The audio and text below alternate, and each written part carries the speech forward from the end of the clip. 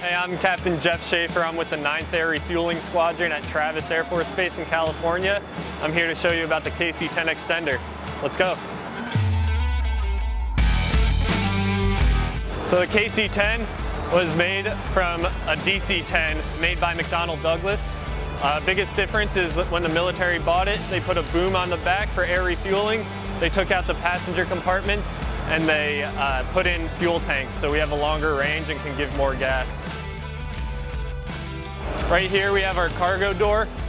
We use that to load in cargo, put in palletized cargo, so with no seats we can put in 27 pallets of cargo, and then with seats we can have up to 75 troops in there.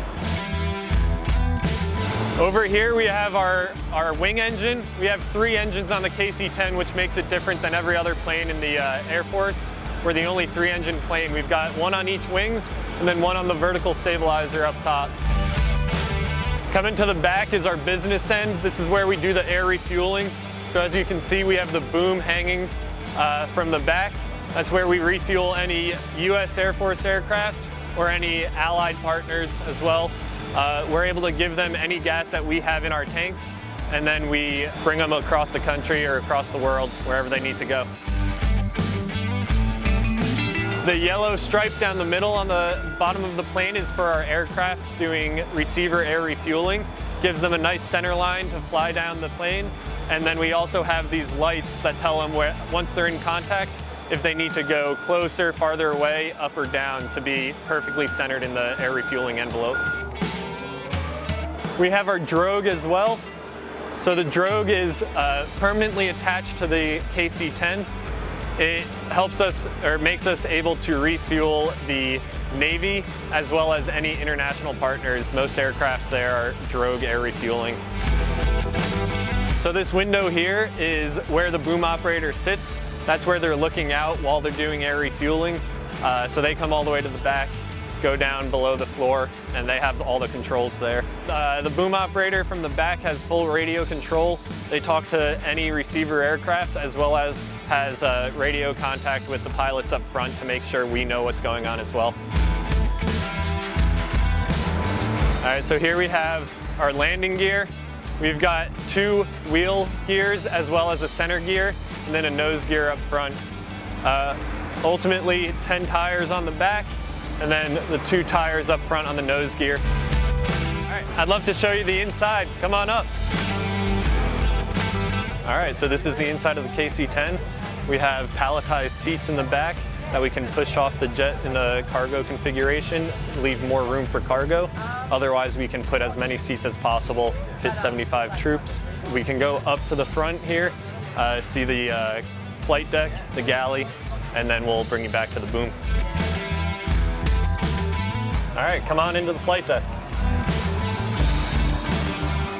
So the KC-10 has a basic crew of 4, 2 pilots, a flight engineer, and a boom operator. So the flight engineer station is right here. They're the systems experts handling everything that has to do with this plane. They have the hydraulics, the air conditioning, the electrical, and then the fuel. The fuel's the biggest thing. They're managing as much as they can, balance of the aircraft, center of gravity, and then how much fuel we need to offload to any receiver, as well as fuel that we need to keep for ourselves to land. Here we have the pilot seat and the co-pilot seat. We're up here flying the aircraft, actually using the controls. So the pilot taxis the aircraft with this tiller, turning the nose wheel to taxi the aircraft. And then we just have a clock, our airspeed, our altimeter, radio altimeter, and then directional control. We have our engine instruments up here, 1 for each engine. So the left side is the left wing engine, the right side, right wing engine, and then the second engine here is the one on top of the plane. The co-pilot has everything the same, mirrored from the pilot side, and then we take turns either being on the radio or actively flying the aircraft. The unique thing with the KC-10, with 3 throttles and 3 engines to start, the co-pilot starts 1 engine, the pilot starts 1 engine, and the flight engineer starts 1 engine. So everyone has a purpose in this plane. Everyone needs to know the limitations and the systems to operate it. While we're taking off, the pilots are pushing the throttles forward. The flight engineers fine-tuning the engine, making sure that it's ready to go, that we have the performance capable that they calculated to take off to properly exit the airfield and get ready for our mission. All right, we're done with the flight section. Let me go show you the boom section. All right, so on our way to the back, everything back here is controlled by the boom. They're the cargo loaders. They make sure that they're putting the cargo where it needs to go so that we have appropriate center of gravity for the takeoff. And they palletize it, push it in, and then push it all the way to the back to effectively load up the aircraft. So here with a fully loaded KC-10, we have 27 palletized cargo positions, so we can load it up as much as we can and then take cargo, passengers, and fuel to the next destination.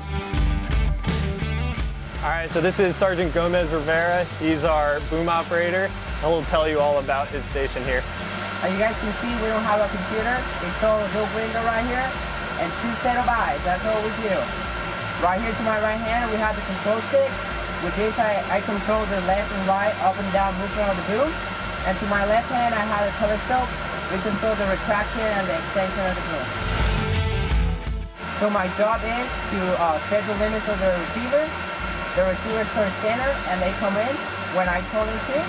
And my whole job is to make a contact as safely as possible without damaging the aircraft or damaging our aircraft. All right, that concludes our tour of the KC-10 Extender. It's been an absolute pleasure. I hope you enjoyed it.